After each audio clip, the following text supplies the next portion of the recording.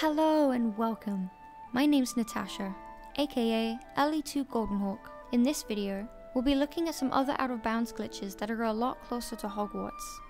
I didn't find either of these glitches, so I'd like to give a shout out to Erin Kassra and Exploit Theory that have given us some great videos showing us how to get out of bounds.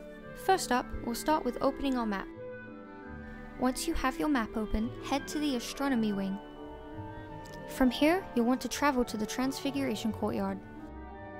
Once you're here, head over to the right and you should see 3 windows. Jump into the rightmost window. From here, you can either walk through the water like I did, or you can jump backwards. Once you start falling, you'll want to immediately jump onto your broomstick. And from here, we're in a great place to jump into the Slytherin and Ravenclaw common rooms in less than a minute. This next glitch I found on a YouTube channel named Erin Kassra, and I'll link their YouTube channel and video below. First of all, you'll want to head to the Great Hall.